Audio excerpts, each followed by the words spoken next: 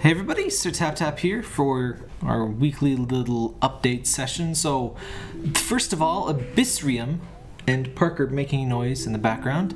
AbyssRium updated to version 1.7.9 is the correct one. It finally fixes the vitality production, there we go, in the freshwater tank. So it's actually possible to progress. So you might notice initially when you download it that prices change, and some people are like, oh no, the price actually, my vitality production actually decreased, and that's actually fine, because what you'll find as you go through is that when you cast skills, they're a lot more valuable now. And for instance, boop, and more importantly, I can't quite get to the next level to show you, but they increase the rewards from upgrading the Coralite to the point where it's I'm getting 29 times vitality once I finally get this upgrade thing. Shame I can't quite show it, just barely short of being able to show you. But I've been making pretty crazy progress, and unfortunately there's one bad thing still. The level of the coral and coralite max out in freshwater, and I don't know why, but coral levels out and max at level 3000, which is pretty low, so I wouldn't recommend maxing them out, because you still want to be able to do your daily missions. You can still do the daily missions in saltwater, so even if you max these all out, you can, it's still okay, but it's easier to upgrade the freshwater ones in my opinion. But yeah, the vitality curve is basically fixed. It might look worse at the very start, but trust me, once you cast the skill and upgrade your Coralite, you'll be impressed how far you go. The bad news is that the albino alligator still requires 5,000 skill casts, and so does... Wait, no, is that the only one I'm missing? Yeah, it is. That one still requires 500 skill casts. I forget which one, but basically that means 500 adds. I've been running a macro to do that, and I'm still 300 skill casts behind, I think. 200 or 200. Yeah, I'm still only. I'm pretty fast considering I'm using a macro. But if you're not using a macro, it'll probably take a really long time. It's not fun. Again, search Sir Tap Tap Nox player if you want to find out how I do the macro stuff. It's pretty simple, and it really helps a lot. You can do it on PC or Mac. That's all you need. It really helps with some of the stupider requirements. So I'm a little bit scared that once the Coralite maxes out at 5,500, which I'm gonna get to pretty soon. I don't know exactly what happens there. I feel like freshwater is still kind of unfinished, but you can at least get to the end. You can at least make Nessie now. I'll do a video showing off all of the fish later on. I usually do that kind of, show all the fish thing. I'll do that as soon as I get Nessie. You can make more than one Nessie, which is great news. It's not quite like the Kraken and stuff. You can make more than one. But yeah, the Pikakuru I don't have, because you have to have all of the hidden fish except for Nessie to get it, so it's a shame. But I'll be able to make quite a few fish once I get this, but the reason I haven't is because eventually I won't be able to make more fish. And that's, somebody said a lot of people are like, oh, I want to make 5,000 guppies, or whatever.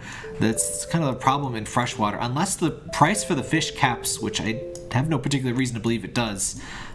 It'll eventually become basically impossible to keep making fish because of how it works.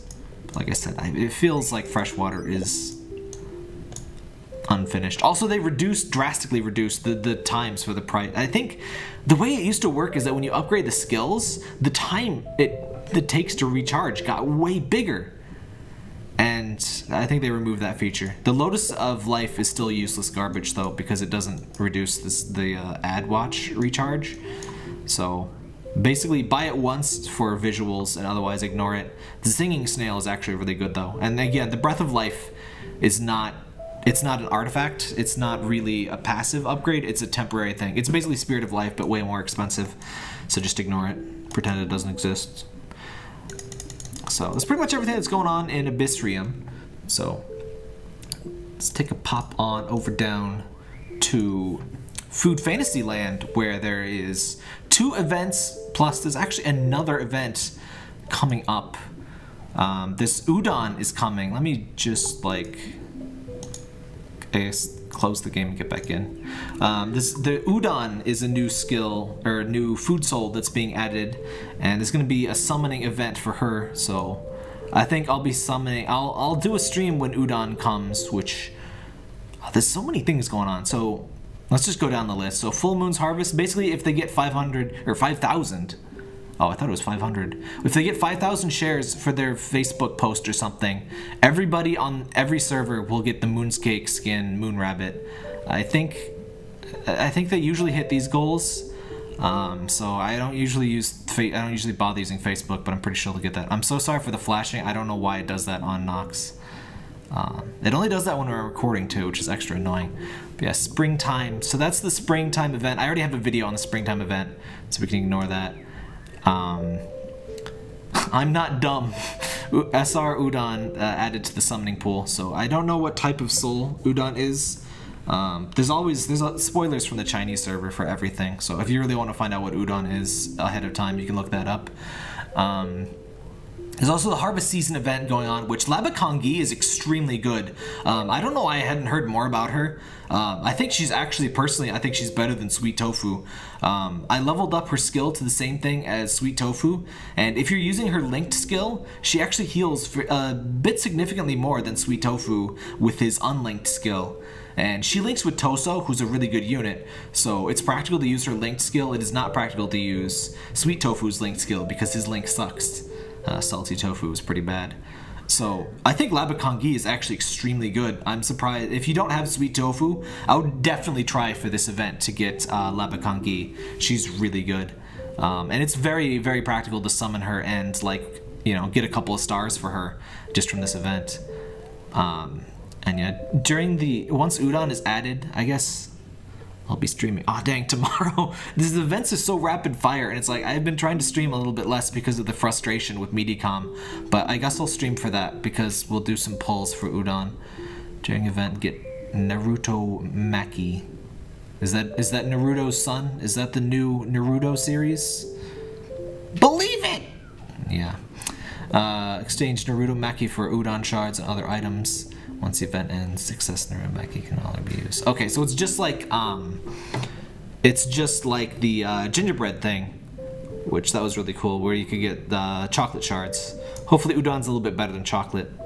I really like chocolate visually, but he's unfortunately not very good. I mean, it depends when you get him. I got him really early, and I got him 2-star, and he brought me through a lot of the early levels. But once you get like Sanma and B52, stuff like that, he's not as good. Vodka, Mooncake. Anyway, let's hop into... Let me show you Labakongi real quick here. Labakongi, she's on the main screen. Labakongi's heal is really good. She's basically milk plus a little bit of Sweet Tofu, and she clears debuffs. Her basic skill clears debuffs, which is great, and heals everybody for a little bit of HP. And her link skill does a huge instant burst of healing plus a smaller burst of heal over time. And it does a little bit more than Sweet Tofu. If you're doing a linked, it does a little bit more than Sweet Tofu, which is pretty great. And she's the best for, she's great for the disaster boss because it debuffs your team. So you'll actually deal more damage with her than Sweet Tofu, like guaranteed. So that's pretty cool. So I'll be updating my guild guide on for the disaster boss thing for that too. She's very practical to get. I've been spamming delivery orders all day, and you can also go to the shop, and one of the most worth it things for gems, in my opinion, is getting the black beans. Don't get too many because you also need other ingredients for the summoning thing, but if you buy 2 sets of black beans for 500 crystals total, not 5,000, 500. You can basically guarantee getting her, even if you barely do deliveries. I'm pretty much on the way to like 2-starring her, and I only bought 2 sets of the beans. Think about those beans. Anyway, if you want to see me doing some more of that event, I actually streamed last night, Friday. I streamed some of this, so check out the streams. All of my streams are posted as videos on demand, so you can always watch any of my streams that you miss. And you can even see the chat over on the side, so it's pretty cool. Check those out if you haven't. So that's Food Fantasy and AbyssRium done. I've been pretty busy, but I've got a bunch of games that I want to check out. So I'm gonna start recording more of a lot more Let's Plays soon, hopefully. I got a couple I plan to do today, so that'll be fun. Looking forward to Spyro, but that got delayed, so I'll be streaming Spyro when it comes out. I have an event scheduled already. Importantly, October is Spooktober, so every weekend we're going to be trying to stream some Yumi Nikki style games. Not like straight up horror games for the most part. I would say Silent Hill is the most like horror that we would do. Probably won't do Silent Hill because I'd have to get like an emulator working. But more of that surreal, like disturbing stuff like Yumi Nikki than like, oh, it's public orders time. More of that surreal stuff than, you know, just straight up alien popping out to eat your face and stuff. So if you don't like jump scares, it'll be more of a Halloween stream for you. It was a real blast to do stuff like that before. And if you have suggestions for Halloween games, stuff like Will You Ever Return, Yumi Nikki, Space Funeral, that kind of surreal stuff, and stuff like Mad Father and Ib. That was what it was called, Ib, right? Yeah, stuff like that is welcome too. Like RPG Maker horror is a genre that I really never would expect it to be good, but is actually some of my favorite games. So if you have stuff like that to suggest, and I have a list of stuff to play too, but feel free to suggest that. More traditional horror games you can kind of leave at home. I'm not too interested in those for the purposes of this. I played one more traditional horror game and like half of the stream left. I did a big Halloween stream, I think it was 2006.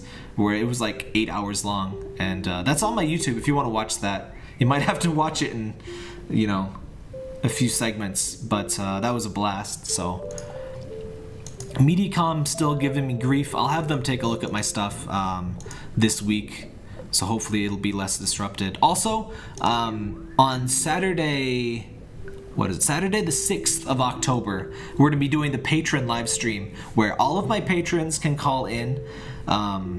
Usually we have maybe 5 to 10 people, but if you're not a patron now, you can go right now to patreon.com/taptap. There's a link in the description. Pledge even just $1, and what we do is we get a voice chat call in where all the patrons can chat, and we play Animal Crossing Amiibo Festival. And you know, not everybody's favorite game, but the thing about Amiibo Festival is just a chill board game, and there's not a lot going on, which, you know, a lot of people complain it's boring, but the thing is, that allows us to chat a lot more, and allows us to just kind of simply be like, oh hey, I'll go left, I'll go right, and it just lets everybody play without, you don't have to have a copy of the game, you don't have to connect to anything but the voice chat, and just watch the stream, and it's really fun. So we'll be doing that noon my time, so 6 hours before the usual stream. There'll be a link in the description to that stream with a countdown so you can tell exactly when it's going to be. I'll ping all the patrons in Discord pretty soon for, well, next week. I'll ping you all, and we'll get scheduled and see who's coming and whatever. But yeah, if you're not a patron yet, it's not too late. You can sign up. Anybody that's a patron before the Saturday itself is eligible to join. I mean, heck, if you sign up and like actually manage to operate chat like a couple of hours before, I can probably fit you in, but like, don't intentionally make it painful for us. But yeah, that should be real fun. Spooktober stream should be real fun. That's pretty much it. Food Fantasy is going really rapid fire with these events. I was kind of hoping to not do so many videos and get to some other stuff, but it's been a fun game. And the AbyssRium Freshwater update, just to kind of poke back to that a bit. Oops. Oh no, why is it having problems? There we go.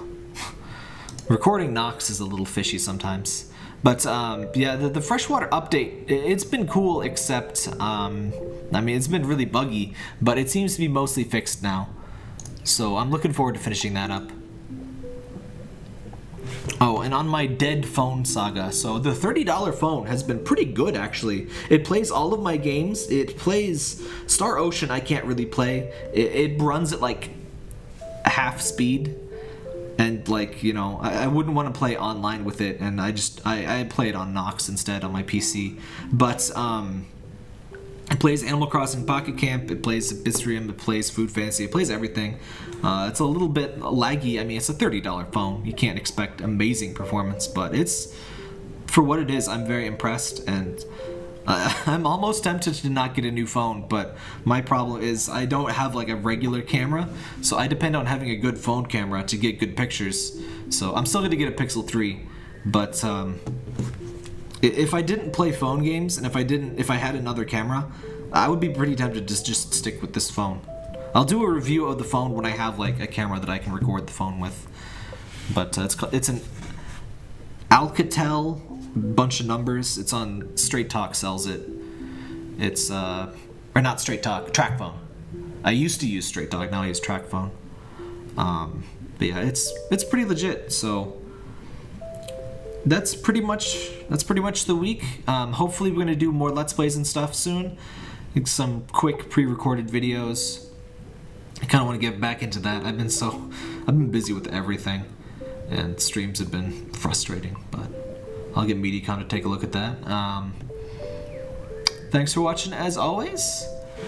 See you next week, and hope to see you in the streams. I guess I got a stream tomorrow. I got a stream next Saturday. And we got Spooktober streams all next week. I don't know if I'm going to stream this weekend, unless there's some particular reason to do so. Just so I can catch up on other stuff, like I did this weekend.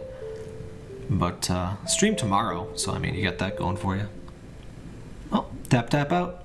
Look at that wiggly plumbus of a hippo. I just completely crashed through the core light. But whatever. Well, signing out.